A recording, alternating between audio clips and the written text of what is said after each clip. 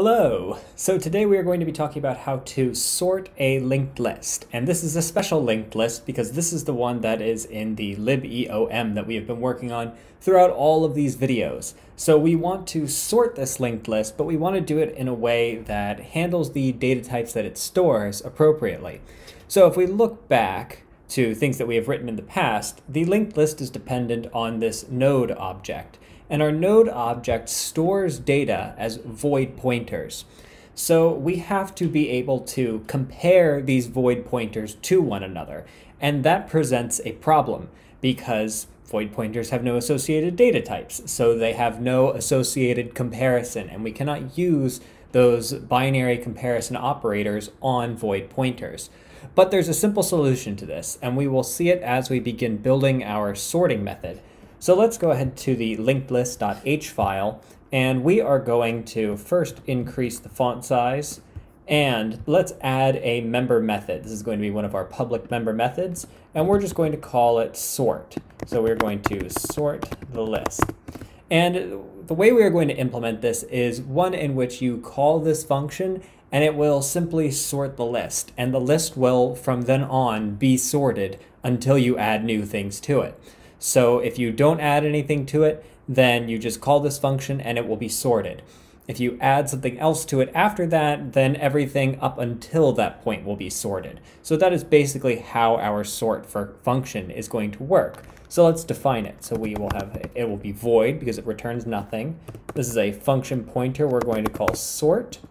And it's going to take as arguments the linked list itself. So struct linked list pointer linked list.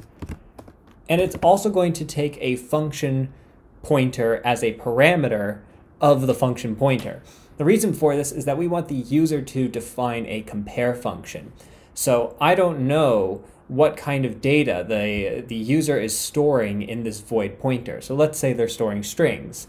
Well, then when the user is going to sort these, they will provide their own comparison function, like string compare. And then over each item in the linked list, we will do our comparison using the comparison function provided. That way we know that the void pointers are cast appropriately. So here we are going to take another function pointer. This is going to return an integer, and it's going to be called compare. And it's going to take two void pointers as its arguments. So a void pointer called A and a void pointer called B. Now, when the constructor is called for this linked list over in the .c file, we want to actually be able to specify that there is a function ready for it. So we will add a prototype up here, and we can just copy it.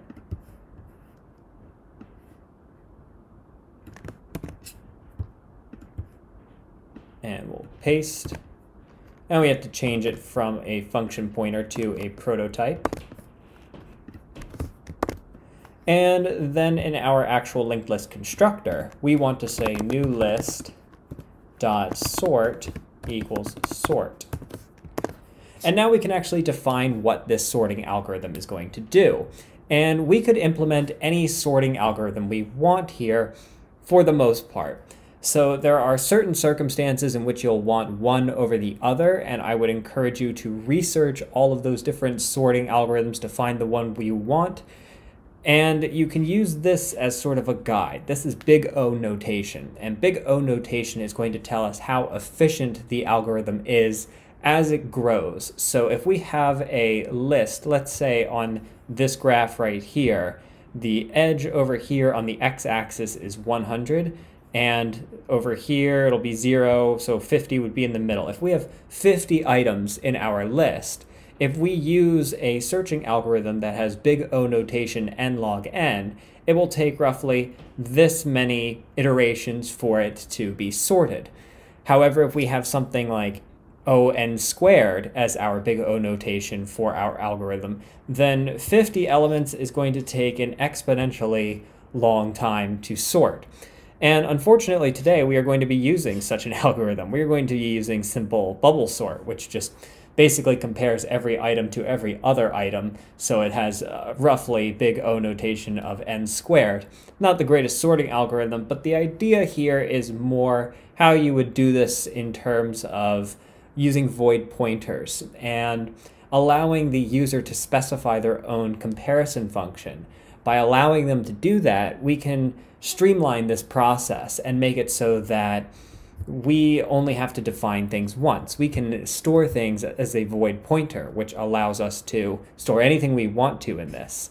And then when it comes to comparing, well, we just tell the user that they have to tell us how to compare, and that's the basic idea. Anyway, let's go ahead and implement a bubble sort for our sorting algorithm, and we can change this later. So we'll paste all that down here once more. And I actually should change the name of this function. Instead of sort, let's call it sortll. The reason being this is becoming a larger library, and as it grows, everything has to remain unique in its names. This all gets compiled together into a single .a file. So everything here gets compiled together. And as a result, I can't have a function called sort over in this .c file and over in this .c file. So I am adding an _ll just to make it a little more specific.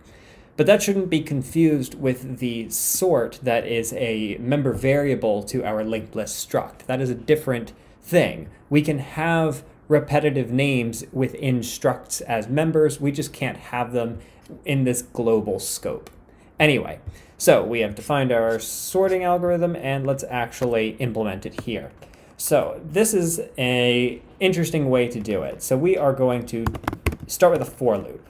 We'll say int I equals 0. I is going to be less than linked list,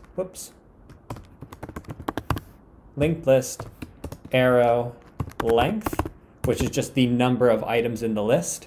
And we'll say I++. So that'll be our outer loop, going through every item of the list all the way through. And then we're going to have an inner loop that's going to do the same thing. So for int n equals I, well, let's do I+1, n is also going to be less than linked list length, and we'll say n++ as well. So essentially we're going to have two cursors, one that's going to start here and one that's going to start here. And the way that the bubble sort works is that we will compare this one against this one. And if this one is greater or this one is greater, depending on if we're sorting ascending or descending, we will swap them. And then we'll compare, well, let's assume we did not swap it. Then we'll compare this one with this one, and then with this one, and then with this one. And if we find one where it's greater, we're simply going to swap them. And we're going to do that as many times as it takes until the list is sorted. It just so happens that by moving this one and then going through every single one, and then moving this and then going through every single subsequent one, and just continuing that process and flipping them anytime that the sizes are not in line, that will end up sorting the whole list. But you can see in my description there why this is inefficient. We start with one, we test it against every other. We start with the next one, we test against every other. It's a lot of repetitive testing, but that's okay. We're just doing a simple algorithm here. So for each of these iterations, we want to actually do something, and we can't use the retrieve function of the linked list, because if you look at our retrieve function, this is actually going to return a void pointer. So it returns the data found in a given cursor rather than the node itself. So we actually want to get those nodes. So let's say struct node pointer cursor I equals, what is it? Iterate ll. We'll pass it linked list, which is already a pointer. And we want to get it at the index I. So this is going to return whatever node is in position I. And we'll do the same thing for n. So struct node pointer cursor n equals iterate ll linked list and n. So here, rather than using this retrieve function, which is going to give me the data stored in the node, I'm using this iterate function. And the iterate function actually returns the, no, this is the insert I'm looking at, I'm sorry. The iterate function actually returns the node itself. And by returning the node, I can actually just swap their void pointers rather than having to change the nodes themselves. You'll see in just a moment. What we'll do is test if compare cursor I data and cursor n data. If that equals 1, so if the data stored in the node that is cursor I results in a 1 when tested against the data stored in cursor n, then we are going to swap them. So here we're using the compare function that the user has provided, which takes these two void pointers. Those are going to be the void pointers stored within each node. And we are going to pass those into that compare function, which, assuming the user has done things properly, will cast those back into whatever they need to be, returning a 1 if the first is greater, a -1 if the second is greater, and a 0 if they are equal. So if we do this compare function and the result is 1, we need to swap them. So we're going to create a temporary void pointer. We'll just call it temporary. And we're going to set this equal to cursor n data. Now we're setting it equal to cursor n's data. And remember that data in the void or in the node struct is actually itself a void pointer. So we are actually just storing the memory address of this data here, not the data itself. And that's important because in the next steps, when we swap them, all we're doing is saying this memory address is now over here, this memory address is now over here. We are not duplicating or moving the objects themselves. So if I store the number 5 here and its memory address over here, well, then I can move the memory address over here without having to do anything to my 5, and now I can access it here. So we are going to say cursor n data will now equal cursor I data, and cursor I data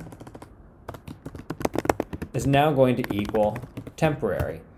And remember, these are all just memory addresses. So now we're saying the memory address stored here is now what was stored here. So we've just given them new memory addresses, which now point to the appropriate pieces of data, and that will do the swapping for us.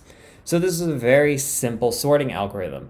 We just have two for loops, an inner and an outer, and they are going to pass in the data from each of these nodes into the compare function that is specified by the user.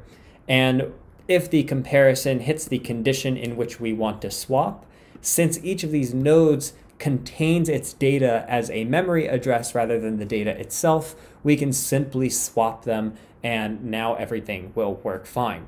So let's go ahead and write a quick test. So for my test, I'm going to actually just comment out all of this because I'm going to need it again in the future. And what I'm going to do is create a struct linked list. We'll call it LL, and we'll call it linked list constructor. Okay, so now let's go ahead and insert some numbers into it. So for int I equals 10, I is greater than 0, I minus minus. And we'll say ll.insert, and we need to pass it the address of the linked list itself, the data we want to store, so the address of I, and the size of I. That will insert it into the list, so we'll have 10, 9, 8, 7, 6, etc., in reverse order. And it's missing something. What was it? What is it missing here?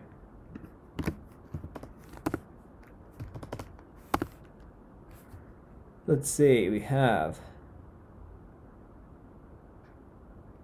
an int. Oh, it's position. We need to pass it its position in the list. And we want to put it in position 10 minus I.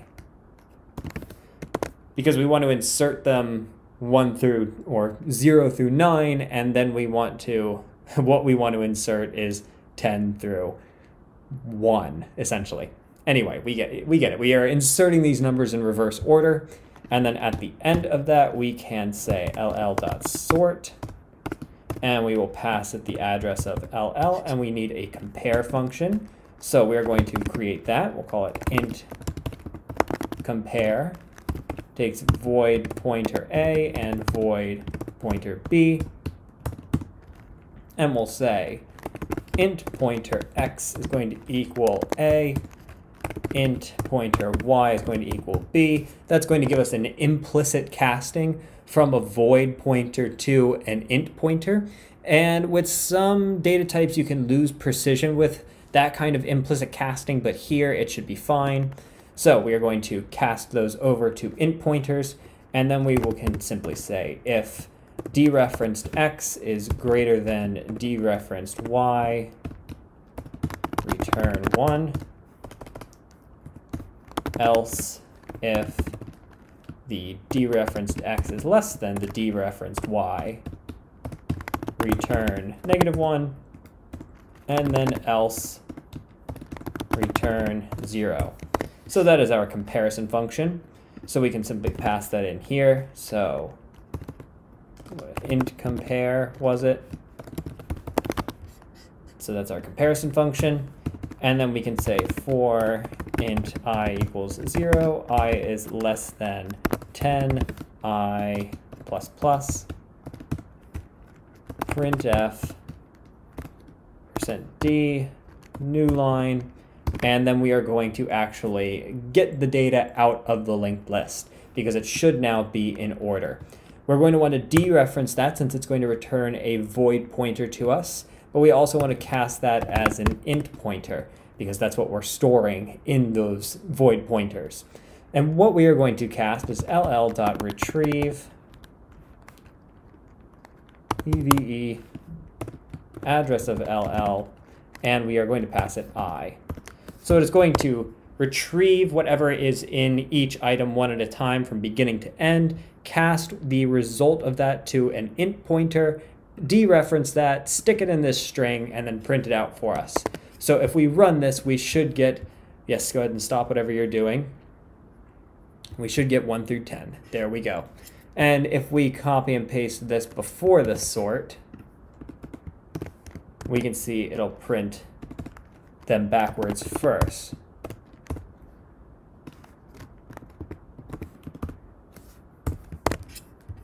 Put a couple new lines in there in between. So here you see 10, 9, 8, 7, 5, 4, 1, etc. and 1 through 10. So we are successfully sorting our linked list using a bubble sort. So I hope that was informative. The big takeaway I want you to have from this is twofold. One is that you can allow the user to specify an additional function to run as a parameter to a function itself using a function pointer, and those look just like this. Also, the bubble sort, though an inefficient algorithm, is an effective sorting algorithm for our linked list.